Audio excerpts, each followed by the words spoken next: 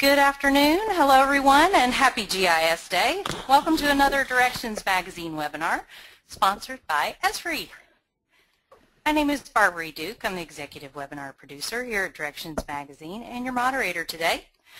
My colleague Lynette Qualia can also assist you with anything that you might have going on in terms of connections. Just connect with us on the GoToWebinar platform and we'll be able to assist you.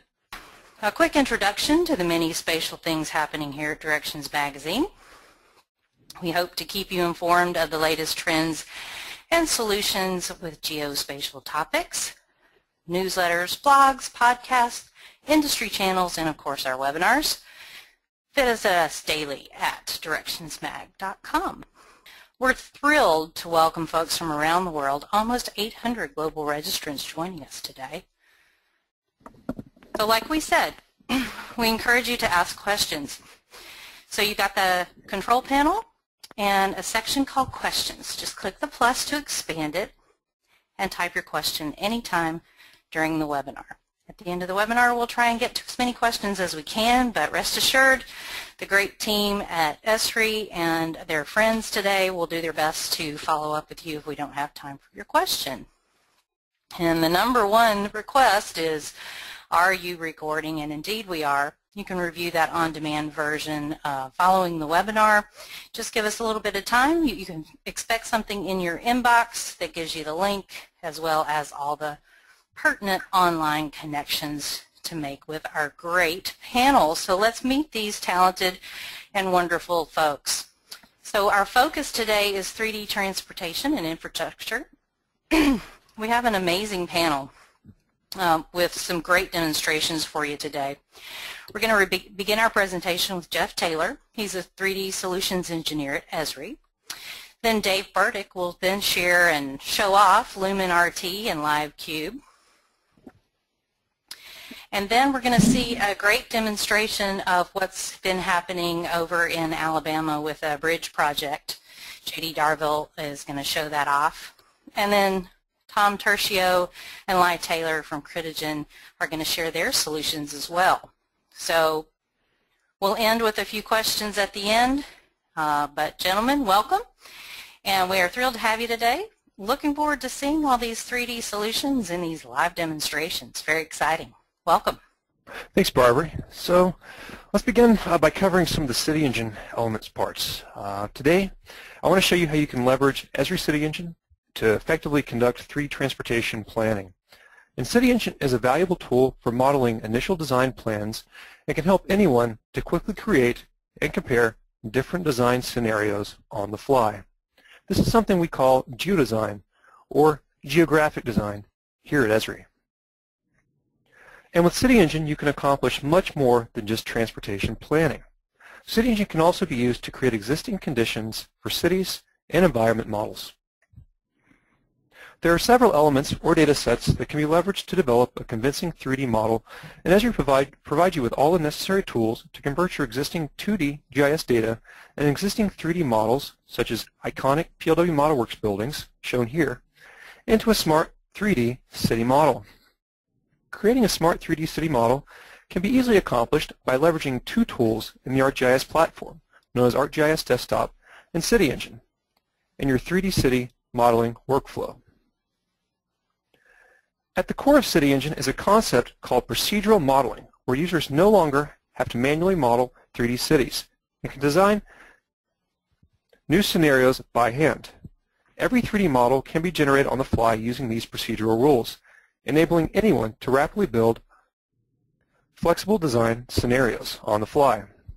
All you need is 2D GIS data with attributes such as building footprints, parcels, street center lines, or tree points, and leveraging data attributes, these procedural rules will transform your 2D information into this smart 3D city model.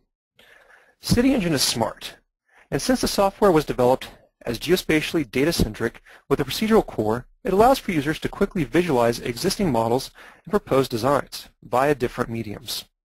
These mediums could be realistic textured models or a thematic representation of that same model, showing zoning, some sustainable factors, or any other value that you want to portray. And since we can calculate information from every element of a procedural model and even connect these models to other data sets, such as maybe soils or something else that you're using from your GIS data, those contain attributes, and we can generate performance reports and calculations such as cost, cut and fill, energy consumption, tree and parking counts, or anything else that you can benefit with reporting or using reporting in your design. Cities and AEC firms worldwide use CityEngine to rapidly generate different design scenarios. And since the rules can be applied whenever you update or create a new design scenario, you remove the need to manually model features, which in return drastically decreases your typical design time frame. And when your design is complete, you can easily export the final model to another 3D modeling or rendering program, back into a geodatabase for 3D analysis in ArcGIS Desktop, to LumenRT, as you'll hear about here in a minute, or to a CityEngine web scene. These CityEngine web scenes can run directly on your browser without any plugins. Firefox, Chrome, you name it. You can even put them on your mobile devices. They're free. They can be embedded in your website as well. And they can be uploaded and shared internally or outside of your organization, as I'll show you in a little bit, on ArcGIS Online. So I recommend that everyone goes to the Esri CityEngine page, esri.com/CityEngine, and download a free version of the CityEngine trial. And when you're there, you can go to the Redlands Redevelopment Rules here under the Industries page, and you can download the rule set that we're actually using in this demo today. And within a few months, we'll be releasing new updates to the street rules, such as what you see here. So adding more complete streets functionality into the rules for more urban areas, but also more ways of modeling highways and infrastructural areas on the fly to help to cancel out the series of iterations for different designs to get to the design you really want to have for the end product before you start to CAD things up. So let's begin by diving into CityEngine. I want to show you a quick demo of how we can manipulate and work with streets inside of the software. So I can zoom in and I can select some elements of this bridge on the street network. This could be your existing GIS data you bring in, or like me, you could have just modeled the streets on the fly. And I can move these elements up. There's a lot of tools you can use to manipulate these, and since we've applied what's called the procedural rule to these features, it automatically generates in 3D. So as we make things wider, they adapt too. So I'm going to move over to this area just a little further over, select a couple of street networks here, and I'm going to change the street width. It's as easy as this. Drag the slider, make it about 14 meters wide, and it adapts to that width and gives you generic lanes to fit that scale.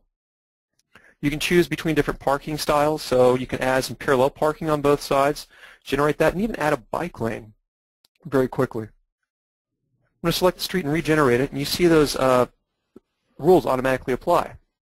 So we can also see reporting on this, but we'll wait till the web scene in a second to show that.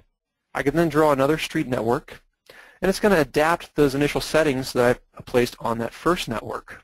I can go and change those, change the size of that street width, maybe down to 9 instead. And since both of those parking spaces didn't adapt on the fly, you're going to have to make some more changes. So I'm going to turn off one of the parking areas on the side and just turn off both of them. So I can continue to keep drawing streets, and I can completely enclose an area. And you could even use CityEngine at this point for master planning. So you could visualize, okay, how would a new development look if we were to make these street improvements in this location? So drag a green space construction rule. That's how the procedural rules are applied, just that easy. And a building construction rule to those shapes. You could even import shapes from CAD, any other program, several different programs into CityEngine and formats, and apply rules to those as well. So we can even change the building styles, we can modify the height, change the usage settings, and we'll get reporting on everything. And you'll see that in the web scene here in a second. So once I've applied the rule and have a master plan that I like or a proposal for a new area and I want to showcase this or share this with my colleagues on the web, I can just go down to File, Export Models, select CityEngine Web Scene, choose a name, click Next, choose the layers in my model that I want to export, and click Finish. And it's going to create a packaged up web scene that can be loaded to the web and shared with your colleagues or the general public or whoever else you'd like to share this model with. You could even set bookmarks before you export this, and you can navigate around in the web scene. And you'll see that here in a second, the final result of that is. So let's go down to the Rocky Mount, North Carolina folder where this actual web scene was saved. And I'm going to open this up, place it onto ArcGIS Online, add a few tags, just like you would with traditional GIS data if you used ArcGIS Online to place things there. And then you can share this internally with your colleagues or externally to the general public. You can then view the application.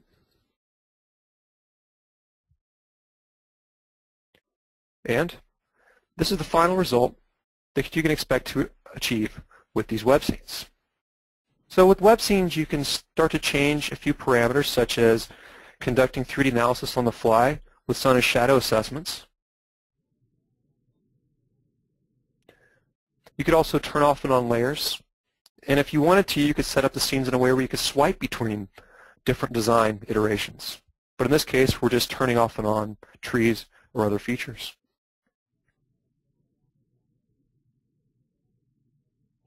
So we're going to fly over near the structure that we just modeled a second ago in those new street improvements.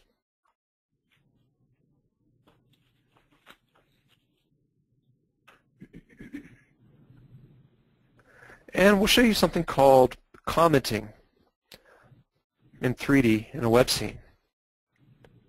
So you can interactively make decisions as a team as to what you like and don't like. So there, for instance, there's a reporting we discussed that you can visualize, and it's exported to the web scene. So you see the cut and fill volume amounts, you see all of those key performance indicators, if it's a lead building, or even some cost estimates on other items. And then you can even add comments, such as the one you see here, nice park space. So directly where you're looking, it adds a comment, and you can always go back and query those comments.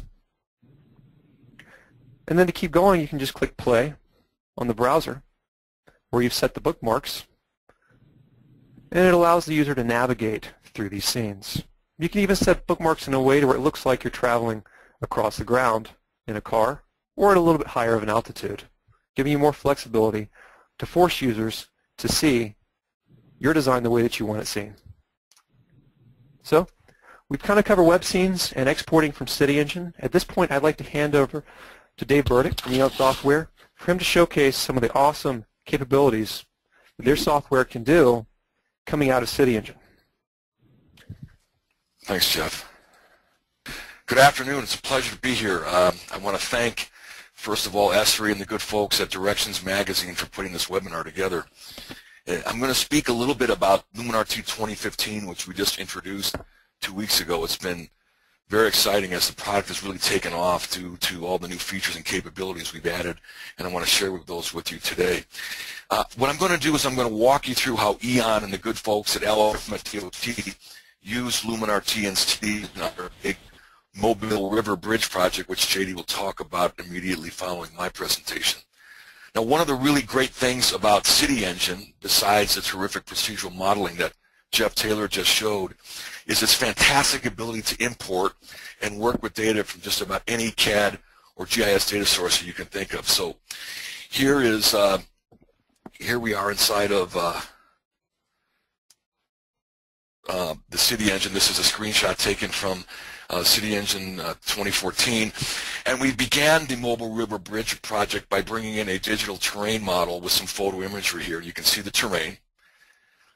And next we brought in a microstation model directly from microstation, and along with this we attached a traffic animation, traffic simulation using microstation traffic, which I'll show you in just a moment. Next we brought in streets and lots from a really fantastic facility called OpenStreetMaps. This is an open source web portal that allows you to actually bring in shape data from virtually every major city in the United States, and I think internationally as well. Now, once we had these lots and shapes, then we just used CityEngine and the power of their procedural modeling to add some procedural rules to this in order to build some of the intermediate sort of mid-level detailed buildings and residential structures. For the more detailed models downtown, we actually went to the SketchUp 3D warehouse and pulled in some SketchUp models. Now you can pull in models not only from SketchUp but from virtually any CAD system that you like directly into the CityEngine scene. So now we're putting together a more complete scenario of the scene. And then next, using points from shapefile data, we actually modeled the trees, and the trees were generated using the LumenRT CityEngine rule base that took each one of these points and applied the trees directly on top of that. So you end up with something that looks like this. So you can see our highway here, the bridge, the buildings, the trees, and then now next is to take it from here and to bring it into LumenRT. So we just go into the CityEngine interface, and we now have the LumenRT export icon there. You just click next, and it transforms the scene from something that looks like this into something that looks like this. It takes around a minute to create the live cube. So this is a screenshot of the live cube here. This is the image of the Mobile River Bridge project. What I'd like to do now is to actually walk you through a live demonstration of the live cube. I'm going to do this through a video screen grab. I can assure you that everything you're seeing here is done in real time, but because of the bandwidth limitations, we're going to be streaming this using a video. So here we are inside the LumenRT Live Cube, and you can, once you're inside of here, you can walk around, you can see the trees moving, the cars moving. You can create your own canned animation paths or walkthrough paths, or you can jump from one point of view to the next, just like you would in a PowerPoint presentation. So I'm going to zoom up here, and one of the things you can do is you can add and paint objects directly into the scene. So we have a content library of over 100 trees, several hundred vehicles and characters, and you can just brush these objects in directly. We can also add water here, where I'm going to add an ocean body, and we can zoom in. You can see it's a very nice looking water.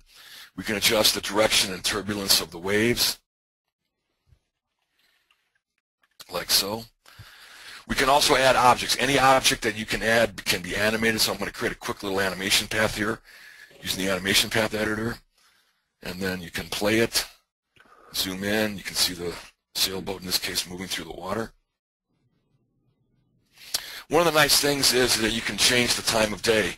So we have a completely geo-referenced time of day system that you can change from morning to evening. We can actually turn the day off and switch into nighttime, and we've added lights here. So if you see here, there's a bunch of lights we actually added in CityEngine and brought those over. There's about 1,500 lights in the scene, and we've also used luminous materials to attach to the bridge structures and some of the detailed buildings. We have a complete 3D atmosphere editor, so you can adjust things like cloud cover and haze. You can make the weather clear or overcast, and you can generate some nice looking sunsets if you like. LumenRT 2015 comes complete with a terrain editor, so you can bring in digital terrain meshes or even height fields, or if you want, you can even sculpt your own terrains as you're seeing here. So you can raise the terrain, you can lower the terrain, you can flatten it using the brush, and then of course if you want, you can take your eco tool and paint in your objects. In this case I'm painting in a whole row of trees here. One of the nice things we've added in LumenRT is the ability to bring in layers, so you can have layers turn on and off, so you can progressively display these in your presentations. If you want to get a little more fancy, we've added the ability to bring in section planes, and these section planes can be animated as you're seeing here, so you can create really nice sort of cross-through views of your scene.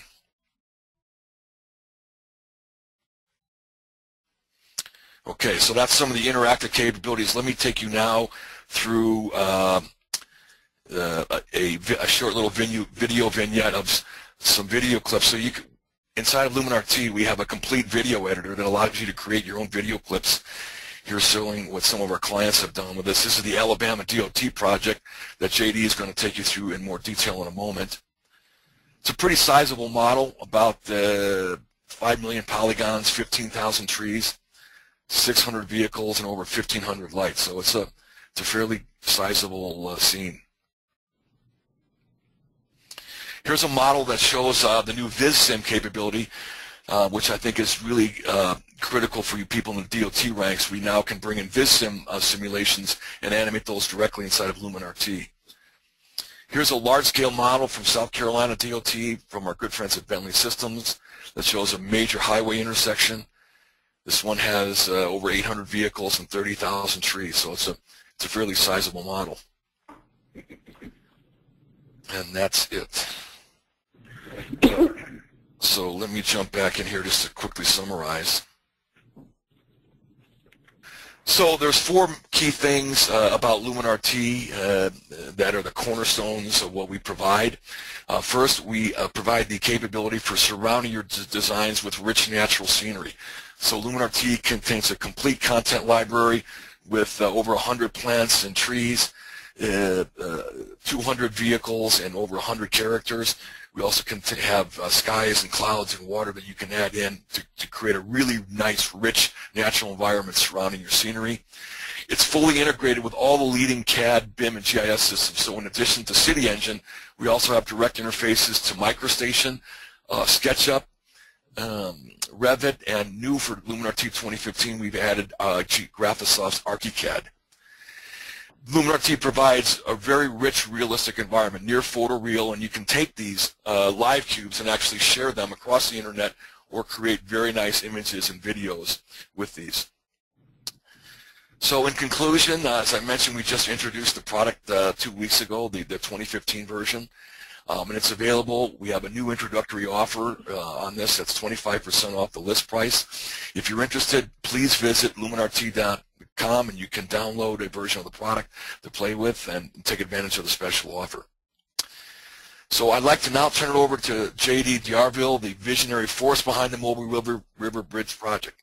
Take it away, J.D. Thank you, Dave.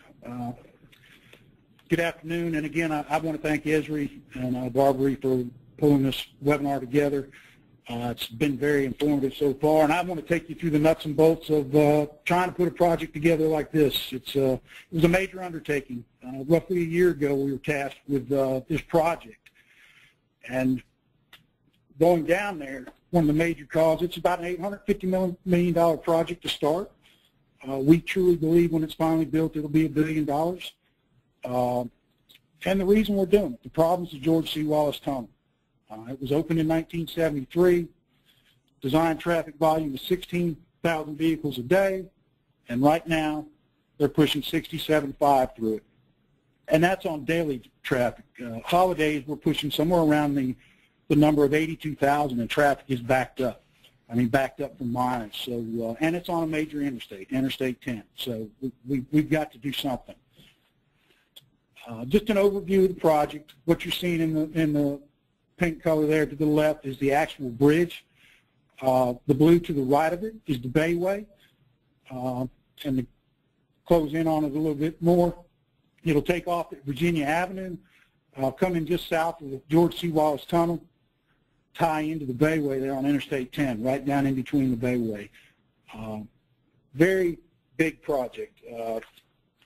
You're talking about 215 foot of bridge clearance to begin with, so we've got to get up and get back down in a hurry. That bridge is about 2 miles in length right now.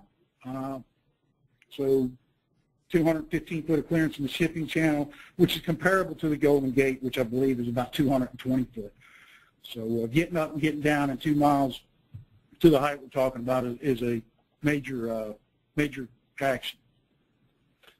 This is just a rough mock-up. Real quickly, actually the bridge was done in SketchUp to begin with. We took that bridge and brought it into MicroStation and quickly exported some K and Z files and took these to the front office just to see if we were headed on the right path. Very preliminary, just to give them an idea of what we were thinking about doing to show this bridge. Here's where the fun part began, the LiDAR. We decided from an early get-go that we were going to shoot 10 square miles of aerial LiDAR, okay? So number one, that's a major undertaking in the time frame we were talking about. We took this LiDAR data right here, we superimposed the bridge, so we know that everything's geometrically correct when we got this data. But some of the keys to this were we had 6 weeks to set up this contract, set control, scan it, and receive the deliverables, you know, the POD files and LAS files. So not a lot of time there. I was actually out with John Russell from the location section setting control with him down there so we could get this project underway. So, and the accuracy was 1/10 of a foot. So we feel very confident that anything we're doing with this LiDAR is very accurate. Some of the ways we use the LiDAR, the USS Alabama was a point of contention down there. There's Battleship Park on the west side of Mobile, right off the Bayway, and they are very concerned about, you know, when we put this bridge up, that nobody's going to be able to see them, they won't get off the exit, and so one of the things we wanted to do was take this data that we had and actually model this battleship with the scan. So I had some friends at Certainly 3D, and they helped us model this, the battleship. And the reason we did that was so we can point, you know, we're going to take cameras, point them off the bridge, snapshots, animations, looking over there at that, driving over the bridge. And we know for a fact that you can see that battleship. So it's not a problem. It was fun trying to get this battleship modeled, one of the toughest things we've attempted to do. Real quickly, this is a standard model built in microstation and inroads. Roadways are built in inroads. You know, we model some different features. One thing about a model like this, when you're considering doing an animation, it needs to be a tight model. There can't be any in your transitions from a bridge to a roadway. There can't be any gaps in surfaces. Where you're tying into your existing surface, there can't be any gaps. Because when you're doing an animation, that is tough to clean up. Keep in mind the drive-through animation and fly-through animations that you'll see here shortly were, one was 8,000 frames and the other one was 6,000 frames. That's a lot of cleanup. So we focused on tying a real tight model together on our roadways and existing surfaces. We even tried to pay, we paid attention to detail. We modeled the flags at the Battleship Park, existing billboards that were out there. We took pictures of them and put them in here. We added F-4 Phantoms, B-52s, and even a submarine that's located at the park, which is all back down in this area right there. But and then we rendered it in microstation. So everything you're going to see that up to the point of when I was introduced to Dave from LumenRT was done in microstation and inroads, some Photoshop and Premiere to tie everything together. But you can see we're getting a pretty good view, a good view of what we're trying to do. Just another view looking back west, City of Mobile. There's the flags I was talking about right there. You can barely see the F-4 Phantom in there, but we even modeled the cranes, the shipping cranes down at the port, all the lights, the signage. So it takes time to put something like this together and do it right. And here's where we get into some photo matches. Back in the day, I started doing visualization 18 years ago. And when you started doing photo matches back then, you had to do 3 to 5 points, which makes it really tough to get a good photo match. You can get it, but it makes it tough. Plus, I was going out of microstation in the model view. The beauty of microstation right now is I can do it all within there. We're using SS3 microstation, by the way. And so what I'm going to do right here is to photo match this, we wanted to go ahead and put our bridge in there and also the LiDAR data itself. And you can look at a building, even the striping on Interstate 10 right there, and it lines up perfectly with it. So we are very convinced that this bridge is very, very close to where it's going to sit. So I'm very comfortable going to court with something like this or public involvement meetings, which we've already done. And there it is, cleaned up, photo matched, rendered up. So put the shadows in there. We've got our traffic on there right now, still shot. And we went around, we went up in a helicopter at 600 foot, 1,500 foot, took images. We took 450 images in 30 minutes in a helicopter. It was myself and Zach Cooper, who was in the visualization group, And nice cold day of about 32 degrees. So when you get up in a helicopter with no windows or doors, it's cold. But turned out real nice. And here's one looking east. Again, we used the LiDAR data to photomax these. You can fine-tune that model to every building you see if you want. And we did. And we used the major structures and tied it in with those. And what you're looking at, right, we're looking south again, just behind the RSA tower. That big tower right there, it'll come into play a little later on. There's the bridge looking from the south. Looking northwest, great view right here with the city in the background. And you have to realize this project, too, on the Mobile is Mobile County. You got Baldwin County that's right in the middle of the Bayway to the right. So Mobile is a very historic area. There's a lot of concerns down there. We just had the EIS signed in late summer and went to back-to-back public involvement meetings in late September. Here's an image from Battleship Park. I had to do this because I thought the B-52 looked great, and we wanted to see what the bridge would look behind it. So we actually used the LiDAR data to photo match this. That included the B-52, so it worked out real nice. That tower I was talking about, we got in that tower later that night after the helicopter ride, or Zach did. It's 750 foot up in the air. He's up in the superstructure of that tower taking these pictures. One of the things we wanted to try and do was light this bridge up at night just to give the public an idea of what it would look like. A lot of people, when you go to public involvement meetings, they're predetermined that it's going to be an eyesore. So what we were trying to do is saying, hey, this can be a showcase piece for the city. They light all the buildings up, so we figured we could light the bridges up. And this is our first shot at it with a LED light. We attached the material down here, mirrors, so we could get the reflection off an image. Then we came in and did LED blue. And I'm not sure if most people are aware, but we did Mardi Gras, and that is because Mardi Gras was originally from Mobile, Alabama. So we just wanted to light it up, so we looked at those. Turned out great, and we got a major response to those, not only from the press, but from the public as well at the meetings. What you're going to look at here, this is an animation. Like I said, it's a combination of a fly-through and a drive-through, all done in MicroStation. 8,000 frames for the first one, which is, well, this is a fly-through. It was originally 6,000 frames. It took 5 days to render, running 24/7 on 5 HP 820s that were built for a render farm. $10,000 a piece boxes that did the job real nice. When we originally tried to do this on our original equipment, it was going to take 48 days running 24/7 to render.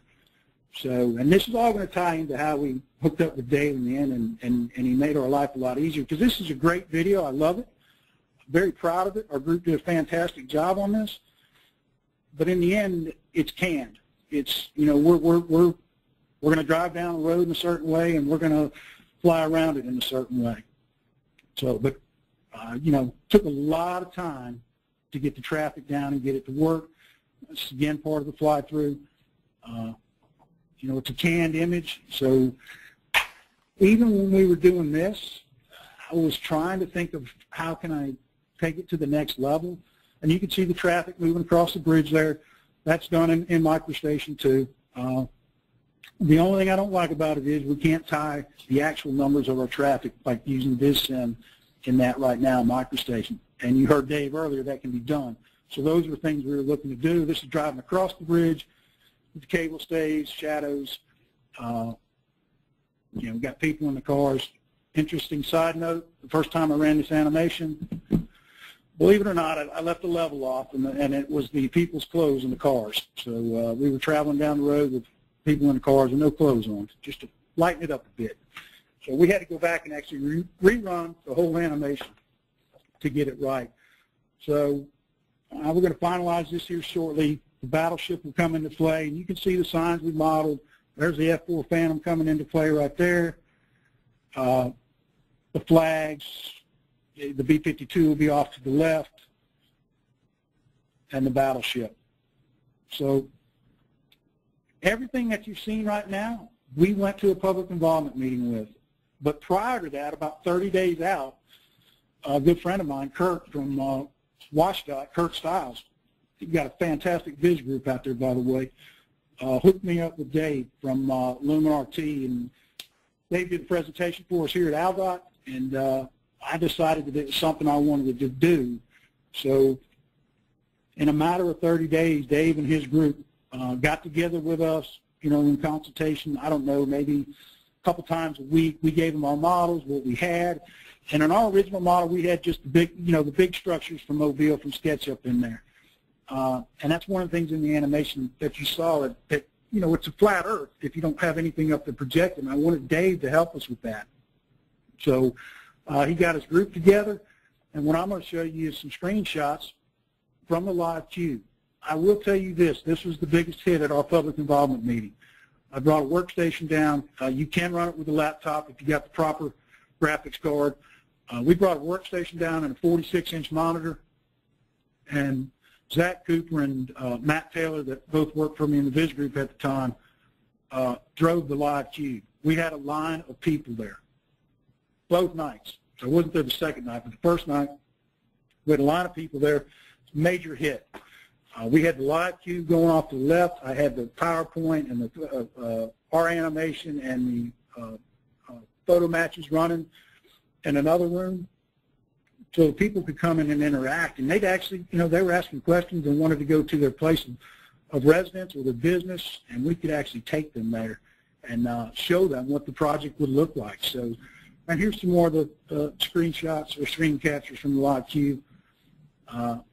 I love the fact that you can take it, you know, time of day, the clouds, like Dave said, the trees. If you actually get down on the trees, the leaves are moving. You take them down on the water, which we actually did. You know, the water's moving around, the trees are moving. Gives a very realistic view. And to have that capability to show the public is unbelievable. You know, in combination with the CityEngine and LumenRT and the models we built, our project couldn't have went any better. So in closing, I do want to say this. There's some people that I do have to acknowledge from ALDOT. One is Mr. Rex Bush, who is our assistant chief engineer for pre-construction. He really went to bat for us to help us get our foot in the front door of the office, front office, to show what we could do. Lindy Sorrell was the engineering support administrator. My supervisor, actually, really she let us go to work on this and show off what we could do. John Russell, our assistant location engineer, all the LiDAR data and all that, he's the one that focused on that and got it to us in a timely manner. And Zach Cooper and Matt Taylor, who are both, right now, they are the Viz group. I was promoted as of October 1, so I'm in the GIS section, but those two did a phenomenal job on this. So also Dave at LumenRT, Geoff and those guys at Critigen and Esri, those guys did a fantastic job for us. So at this point, I'm going to turn it over to Barbary, and I think she's going to do a poll question, and we'll go from there. Thank you. Absolutely. Thanks, JD. And we're going to get this switched over to Li's screen real quick before we get into that poll question. But wow, what fantastic demos from everybody today. So let's quick get your input on if your organization is planning to create 3D models in-house. And I'm guessing that we've got a lot of 3D enthusiasts in the room and are excited about getting these tools into use. So give everybody just a second or two to get those thoughts in. And thanks, everyone. So it looks like about 75% of you are on the yes. So thanks so much for participating.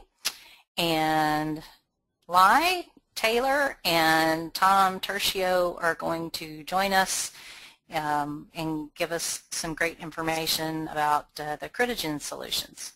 Li, Tom? Well, Thank you, Barbary. This is Tom Terfio, CTO at Critigen. Critigen has a CityEngine practice, and we have a number of projects, one of which is a major London infrastructure project, and the other one is for a southeast U.S. city. And I've asked Lai Taylor, who's the GIS senior analyst who's doing the work, we're doing that and other work for this particular city, to walk us through a CityEngine project. Before I do that, I just want to thank Directions Magazine and you, Barbary, as well as Esri and Dave from Eon Software, LumenRT, for having us on the panel. So I'll hand it over to you, Lai. Hello, good afternoon, everyone. My name is Lai Taylor with Critigen. The project we're working on is the City of Decatur Art District. It's an art, geodesign, and balance with nature project which involves the City of Decatur in introducing a new design for an art district in the historic center of the city. The geodesign and suitability analysis was the first step in the process of site selection. The city itself had been an advocate for the arts and decided to just carve out a section of the city to be able to deploy an arts district. And so what they decided to do was utilize GIS and design principles with architects and planners to be able to come up with a concept. And so the model we developed worked on had a combination of different principles that then eventually led to an output, which is this image that you're seeing, which is a suitability analysis using a weighted overlay. And then, of course, the systematic approach involved architects, planners, and their idea was to look at zoning, ordinances, as well as landscape features, as well as infrastructure, to be able to come up with a concept, carefully weaving the art as well as the conceptual design into the historic district without creating an imbalance with the natural landscape. What was the resulting concept? The resulting concept was the utilization of CityEngine and LumenRT, developing a model that, if you look at the image on the left, it actually looks without a mural wall and a building structure on the left. It did produce the end result was a series of models that we could actually generate in CityEngine and using the LumenRT tree library. In essence, this was the concept behind what we're doing for the City of Decatur, and we are producing additional scenes for them to present at a public hearing as well as the City Commission meeting. And this is the extent of the project, and additional work will be done as time progresses. I'll hand it over now to Tom to actually finish with the last slide. All right. Thank you very much, Lai. So I just wanted to quickly go through the Critigen CityEngine JumpStart. It's a 5-day package, easy to consume. We look at the needs assessment. We identify 3 use cases where CityEngine can be brought to bear, and then we look at how the LumenRT live cubes can give you immersive 3D for your scenes, as you've seen in the rest of the presentation. And you can see the URL below, which I believe is available, I think, in the slides, and you can get at it after. So I'm just simply going to hand it back to Barbary for questions, and thanks very much. Thanks, everyone. And we're going to give Geoff one more shot at wrapping things up for us, and then we're excited to take your questions. So folks, do take the time to go ahead and type those in, and we'll do our best to get to as many as we can. Thanks. Geoff? So on behalf of Esri and everyone else, I'd like to thank you for joining this webinar. Before the questions, if you'd like to know more about CityEngine, please visit esri.com/CityEngine. I'd also like to thank our friend David Burdick from Eon Software. They have a great tool called LumenRT that I've worked with quite a bit on some projects. It's very easy to go from CityEngine into that product and back and forth, as well as with your other 3D programs. Go to lumenrt.com to learn more about that. JD, an amazing job with the project on the Mobile River Bridge. There's going to be a lot of cool projects that we're going to see coming out of Alabama with these workflows in the future. Please visit the mobileriverbridge.com website if you'd like to learn more about that project. I'm just amazed every time I go back to that website, the amount of work that they were able to do in a short amount of time for that project. And then if you want to learn more about Critigen's 3D JumpStart that they offer that Tom was talking about earlier, please visit critigen.com/solution/3D visualization. Again, thanks everyone, and let's dive into some questions. Fantastic. So let's start with the CityEngine stuff, Geoff. What types of data can they bring into CityEngine? Man, there's a lot of different kinds. Two 3D formats that you can easily bring in are object.obj or collada, which is a .dae. The .dae typically holds some of your spatial information, and that's one of the easier approaches to take it in. CityEngine also exports a lot of different 3D formats, and there's a professional and a basic version, basically an advanced and a basic version of CityEngine that allow you to export that way. But you can also use Python scripting to do some importing and exporting as well with the product. We also take in CAD files in DXF format. We take in shape files in geodatabases, rasters and TIFF format, and JPEG format as well. So there's a lot of things back and forth. And if you'd like to learn more about that, you can go to the esri.com/CityEngine page. We have a help page that kind of talks through all that information, or just download a copy of CityEngine and open it up, and you can kind of see and work with some of your existing formats you already have. Okay, great. So to piggyback on that, are there any standard design settings to help constrain the modeling to reality? In relation to that, in what context design settings? They haven't been specific, but so once you have your data, that early on in the day. Shapefile or let's say it's a GIS data set, you can bring in line files that are street networks, you can bring in 3D geometries that already exist. Any of these geometries, you can apply procedural rules to them and they'll do something. For instance, a 3D building, you can place solar panels on the roof. Or for instance, a street that's already modeled in 3D, you can have it do something to the top of that 3D model. But if it's a 2D network, CityEngine will create that into a street network with widths for your street width, and then also give you the ability to change your sidewalk widths. And you can drag and drop rules and even customize any of these CityEngine rules. You can write your own rules, customize them for your workflow, however you guys want to approach that. And everything's just drag and drop once you have those rules developed, or use our existing rules on the CityEngine resource page. And how does CityEngine integrate with Arc Desktop? So CityEngine, in my opinion, is actually fully integrated with ArcGIS Desktop if you know how to transfer data back and forth in certain formats. I recommend staying within the geodatabase. Don't use shapefiles if possible because it retains all of your characters. You have a 12-character limit on some of your data. And with that, you can use the rules to connect to those GIS data attributes coming out of ArcGIS. You can clip your data. You can process your data in ArcGIS Desktop. Your raster images, you can process those into a TIFF or a JPEG so they can go into CityEngine. And then that's optimized to go into game engines or third-party products as well, or rendering solutions once it's in CityEngine. Cool. So Dave, we've got a question for you. When will the LumenRT 2015 trial be available for download? That's a good question. Should be up in the next week or so, and we'll have trials of all the versions of the product, LumenRT GeoDesign and LumenRT Studio. So check the website. Should be up sometime next week or so. Awesome. And JD, we've got one for you. Have you used any UAS for imagery capture at any point? I have not. We have not used that. So strictly all my images are coming from the location section, anything I'm using there. So now that I'm in the GIS section, we're looking at some other capabilities downstairs. So that could be a possibility.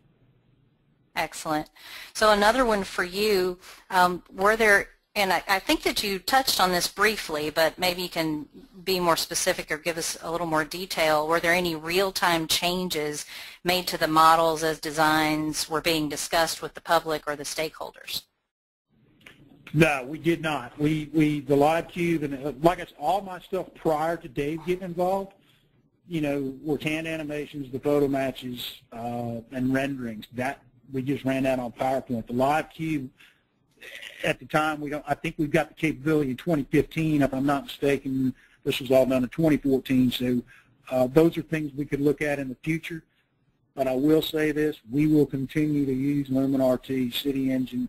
I'm just about to get my copies of CityEngine and the new LumenRT, so we're going to proceed. It's fantastic software, and the realism that it gives to the public, when you're trying to sell something to a stakeholder, it needs to be as real as it can. And it gave us the opportunity to do that. And I won't lie to you, even one of the TV stations down there was talking about how professional it looked and wanted to know what studio did it for us. Well, that's high praise. So Dave, a question back for you. Maybe you could give us a little more detail on the difference between LumenRT and Eon rendering packages. So we have two sort of lines of business. One of them is our View business, which is a ray tracing product that's used primarily in the movie industry. If you saw the movie Avatar, all of the vegetation and skies and environment rendering was done in the View package. But that's a ray tracing product that's primarily used in the movie and entertainment business.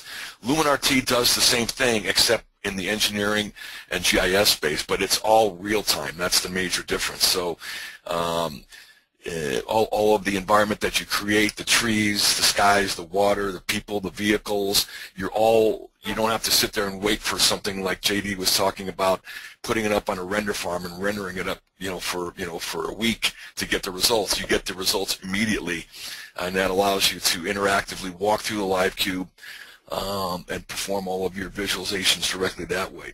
You can also, then create your own walkthroughs, and if you want, of course, you can generate videos directly out of that. But the fundamental foundation of the technologies that we use here at Eon Software, our plant technology, our atmospheres technology, our water technology, our lighting, is all shared between both the View product and the LumenRT product line. Thank you very much. So Geoff, back to you. Is there online training available for CityEngine?